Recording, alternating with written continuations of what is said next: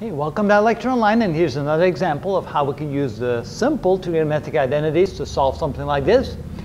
Well, first of all, we have an addition of two fractions here, and probably what we want to do here is find the common denominator, which is the product of the two, which means we're going to multiply the top and the bottom here by this denominator. We're going to multiply the top and the bottom here by this denominator. And let's see what we get.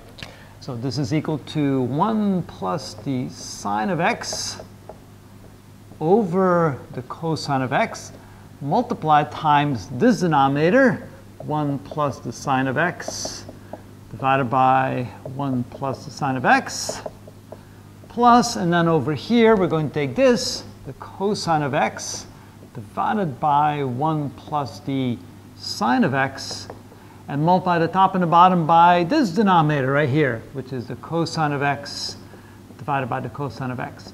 Now when you look at that, you realize that both fractions have the same denominator, so we can write that over a common denominator.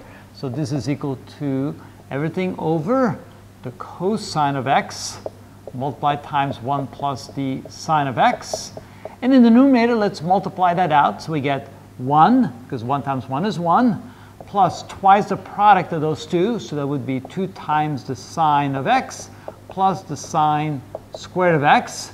And then over here we have the cosine times the cosine is plus the cosine square of x. All right, now we have to use some of our identities.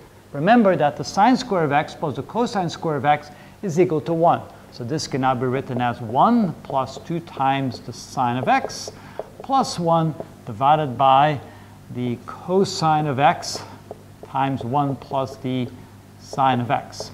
All right.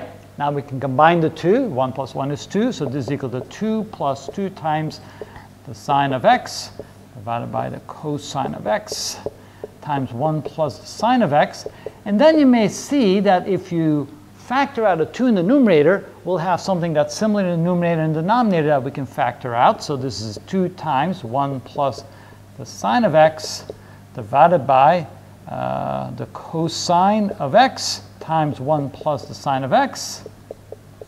So this cancels out with that. And now we have 2 divided by cosine of x, which you could write as, looks like the secant of x. So this is equal to 2 times the secant of x, and that's probably the, not an exponent here. Let me put it right there. And that's probably the simplest way of writing that. Pretty interesting that this simplifies to something as simple as that. That's how we do that.